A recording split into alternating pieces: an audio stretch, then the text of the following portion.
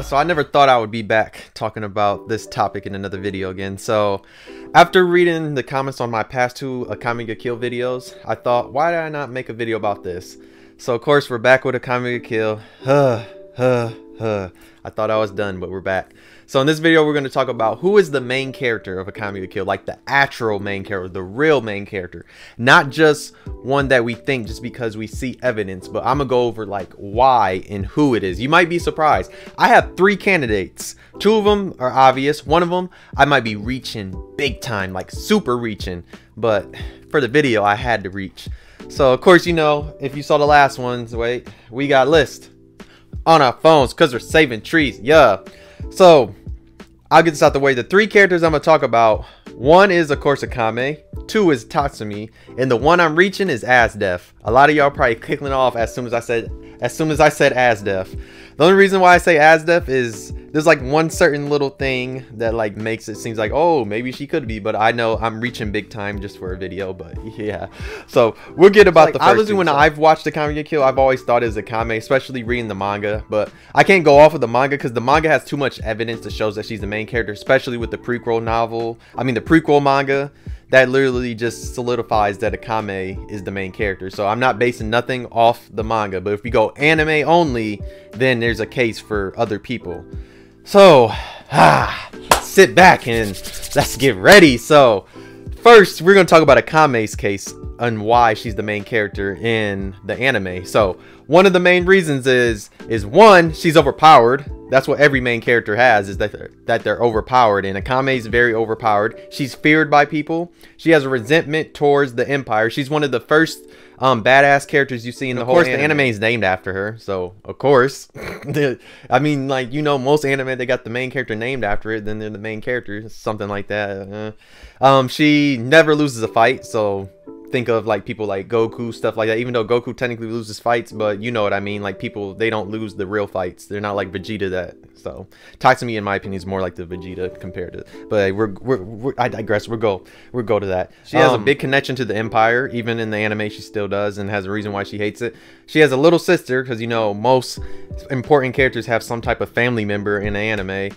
She's also very feared, like I said. She's known, everybody in the Empire knows who Akame is, especially it's like that's the one person they always talk about. Oh, we have to stop Akame. They're not over here talking about nobody else. They're not talking about Mai, of course. They're not talking about her, but they always mention Akame. She's one of the few characters that actually gets to live, so you know, main character gets to stay alive. There's random fan service stuff of her, so that, of course, that happens with female main characters. They always give them some fan service for some reason. It's weird. I don't know why. Just yeah, Japan. She kills the main villain of the story because you know most main characters take out the main villain, and she kills the main villain, like the Asdef being the main villain. Even though she does get a not really good or bad ending, like her, she gets one of those like middle endings because everybody's basically dead besides Najinta, so it's like she gets one of those. But I mean, she gets pushed to the hobby, whatever the spinoff, and we could also, I'll go into the spinoff because I have something I want to say about the spinoff later on. But she stays alive, so that's something. I suppose that's something main characters. She also gets a lot of screen times because she's on the screen a lot. Her and Tatsumi and Asdef, they get a lot of screen time. Those 3 alone get so much screen time. Of course, she also gets a little bit of backstory, but that gets, if we're going with the manga she gets more backstory. But in anime, she does get a little backstory with her sister, and also you know that she's part of the Empire, but you know exactly what she did is not exactly what she did exactly like that, because they don't really go into details for it. Yeah, that was a horrible explanation, Devin. Yes, but one of the last things I want to say is, like, when you think of Night Raid, you think of Akame, especially like in the show, in the anime, they especially like go over that because like Night Raid is just like highlighted because Akame, she has this broken sword, yes, and her sword is like very broken, so of course she has a broken weapon. Now we're going to Tatsumi. Now Tatsumi has a big case too. He's the first character you see, and he's literally he's like, if you're going like off of like a adventure type of like isekai type of anime where you first see the main character leave from a village, that's literally what Tatsumi gets. And also he's very weak. He also doesn't know what's happening in the Empire, so like he's super happy and he's super happy and energetic to go to this new place with his friends, and then he finds out the truth, and that's when he starts to become hardcore, and you know, like he starts to like change his mindset and all that. And also you have him care for every single character, so every single character that's part of Night Raid, he like helps them out and becomes friends with them. And of course he gets sad when they all die more than what Akame does, because Akame is like cold-hearted by now because she's an assassin one, and Tatsumi is just seeing like, why is all this happening? Also, he has multiple different love interests. Every main character has a lot of different love interests, and Tatsumi has almost every single bad bitch in the show as a love interest, which is crazy. But he ends up choosing Mai, which is like, why, when you had Asdef? Like, yeah, that's probably one of the dumbest thing ever. Like, why Tatsumi? Why would you choose Mai when you literally had Asdef, and Asdef was willing to pipe it, lay it down, like she was here busting it wide open for him? And it's just like, he chose Mai. But okay, at least you're dragging in the manga, so you get what you get. As episodes go on, of course, you get to see him get stronger, and like he works together and motivates everybody, like I was saying. And one of the things that like takes him out of, I mean, it does put him in, it's just like one of the weirdest things, like he gets a bad ending. Like he gets a bad ending, he literally dies, spoilers, but he dies, and that's just like, oh yeah. And also he's a main character that wants to change the way the empire is, change the world, stuff like that. That's the other main character. He always has like a positive attitude about everything, besides like subtle little moments. He also, also in that like final fight against the prince or whoever that, isn't that the prince? Yeah, I don't care. He was useless. He was like pointless character. He was just a puppet. You also see like Tatsumi shine at his brightest, showing everything that he's learned throughout and like pushing it against the empire. So it's showing the Night Raid and like everybody that's suffering in the empire versus his ideas versus the stupid little puppet prince ideas with that. He also is able to change people. Like he changes Wade a little bit and shows them like what's happening in the empire. So like Tatsumi, like he literally gives off that he's a main character, like crazy he gives off. Now let's get to the last person. So this one I'm reaching big time. I'm reaching so much, like big time. There's only one thing that put me on here, like, you know what, Azef could be the main character. This, you know what, the reason why? She gets a happy ending. She gets to die with Tatsumi wrapped in her arms. That's a happy ending. Oh yeah, and I also like forgot to say that Tatsumi gets a very bad ending. He, like I was saying, he dies. That's a very one. And like I said, Akame gets a like a meh, because like it's not good or bad, but like it's funny how Asdef just gets a happy ending. And also she gets her own backstory. She gets a lot of screen time. She also gets like this random like love episode with Tatsumi, so it's just like, bro, she technically could be a main character. Look at Akame Kill as a different way. If you just view it as everything that Asdef does, bro, she could be the main character. Bro, she gets a happy ending.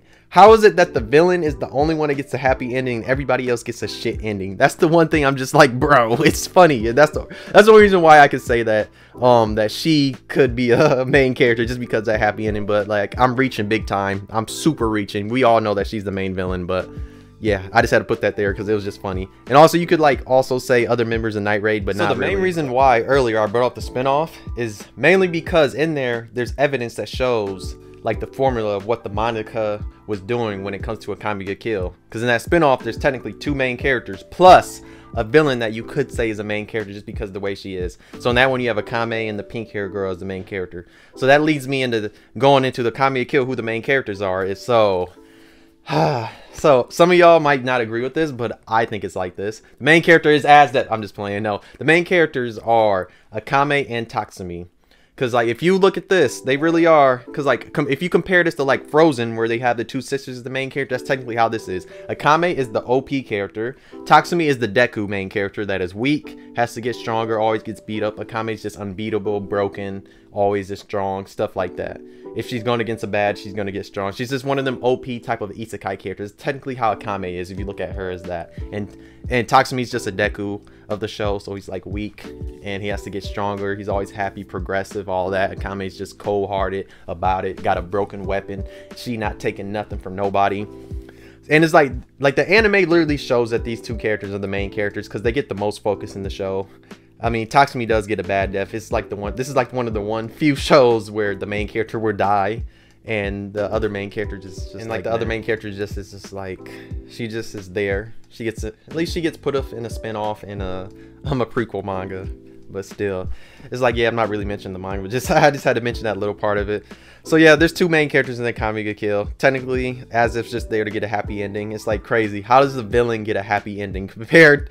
How you gonna let a villain get a happy ending but not the other main character get a happy ending? Crazy. At least in the manga, Tatsumi kind of gets a happy ending, even though he really doesn't, because he gets turned into a dragon. Okay, spoilers. I know I've said anime. I'm not gonna bring no more manga up, but yeah, Akame ga Kill has two main characters. You also could say the manga, during writing the manga, he realized that why was he focusing so much on Tatsumi when he wanted Akame to be the main character, because quote unquote the show's named after her. He could have called it Night Raid, but I don't know, Akame ga Kill probably sounds better. But if you would have named it Night Raid, that would have made it way more easier to be like, yo, this anime is about Tatsumi. But I don't know, there's too many things that show Akame is a main character. Her being OP and having a broken weapon just, to me, makes it be like, yo, she's a main character. And then Tatsumi being shown first and getting all this backstory and story development and how like progressive, happy, positive he is compared to Akame. It's just like, both of them were meant to be the main character.